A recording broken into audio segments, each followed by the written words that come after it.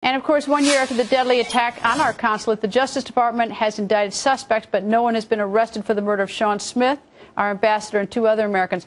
Congressman Trey Gowdy joins us. Good evening, sir.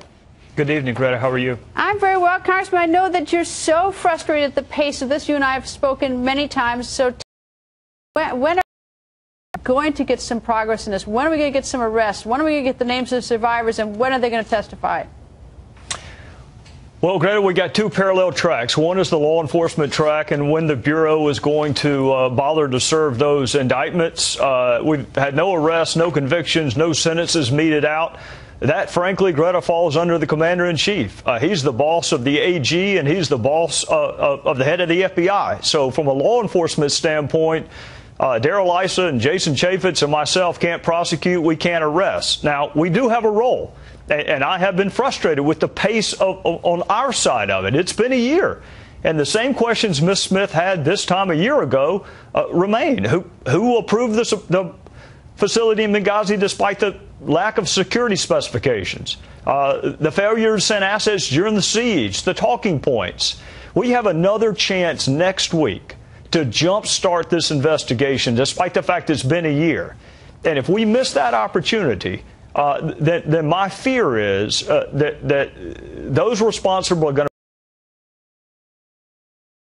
to will turn to some answers that Ms. Smith and others deserve. Here's what I find so perplexing. Apparently we have an indictment charging people. We know where they are in Libya. We can't make the arrest. Libya is not cooperating, and I would think that that would be something that the President of the United States and the Secretary of State and the Secretary of Defense would be aggressively pursuing. And yet today it is Senator Ayotte and Senator Lindsey Graham who are writing the President of Libya saying, help us. Why? I mean, I don't even know why it's their job to do this.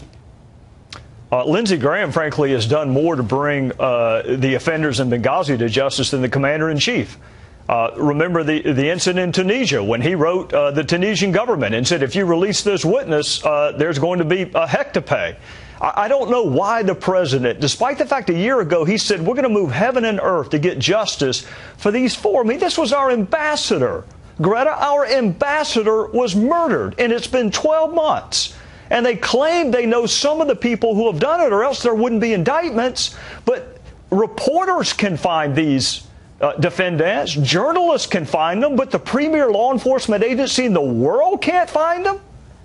You know, every day that marches on, the fact that we know who they are, and the fact that journalists can talk to them, and the fact that the indictments have not been executed in any form in terms of going out and picking them up with a warrant of some sort, with, of course, the permission of the Libyan government, makes me enormously suspicious that there's something we just don't want anybody to know. I mean, because you can't. I mean, why are you hiding behind something? I mean, every other law enforcement, action goes right through the system. What are we hiding that we can't talk to the survivors? We can't get the witness statements.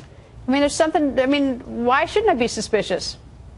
Well, we should be suspicious, and you know, human nature tells us that whatever, if this were good news, it would have leaked out a year ago.